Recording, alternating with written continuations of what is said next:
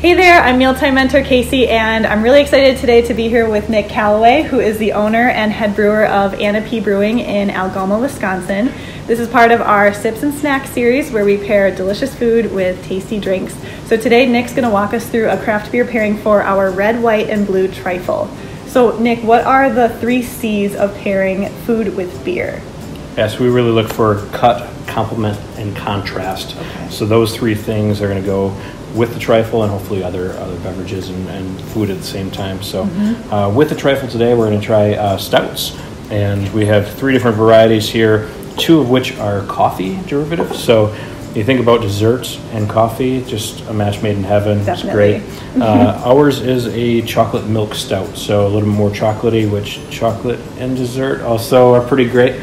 For sure. So yeah, that's what we have today, and we'll talk a little bit about the how they go together. So awesome. So like we said, we have our red, white, and blue trifle. So we have angel food cake. There's like a whipped kind of cheesecake pudding topping, and then blueberries and strawberries as well. So I'll dish this up, and Nick, tell us more about the 2 stall that you have to pair with this today. For sure. So all those things, I mean, that looks amazing. All those things are great. So the fruit is really going to kind of contrast with the beer. It's got a little bit of that acidity. The beer is also going to go great with the custard.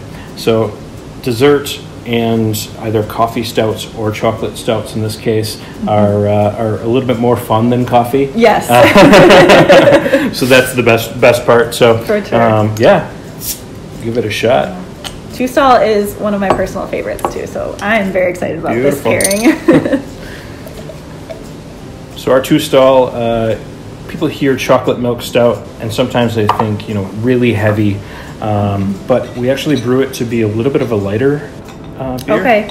So not overly heavy, and with this dessert, it looks very light and airy, but it's going to be a little bit more medium bodied because of the custard layers. So Sure. This is a medium bodied beer. We're really trying to match the bodies. Okay. And we don't want the dessert to take over or the beer to take over. So just a nice light roast. Yeah. We use cocoa nibs instead of more of like a syrup kind of feel. Sure.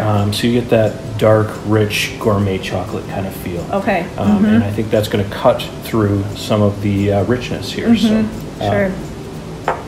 So we try that first, I was taught. Yeah, so we want the beer to elevate the food or the food to elevate the beer. Right. Coming from the beer guy, I want the beer to be elevated a little bit. So, Yes. So now we have a good flavor for what the beer is all about.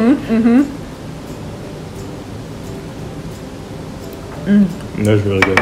So just before it's all done, we're going to leave a little bit in our mouth. And we're going to kind of wash the beer with the food. And let's see how that beer is elevated. Oh, wow. It kind of freshens up. The bubbles again, scrub your tongue. Yeah.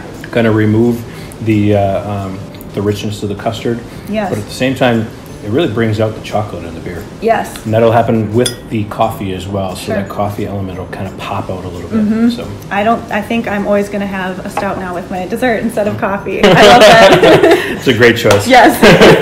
Well, thanks so much for being here with us today, Nick. Thank you. Of course, be sure to check out the rest of our videos in their series on our YouTube channel. And for more recipes, visit festfoods.com/meals.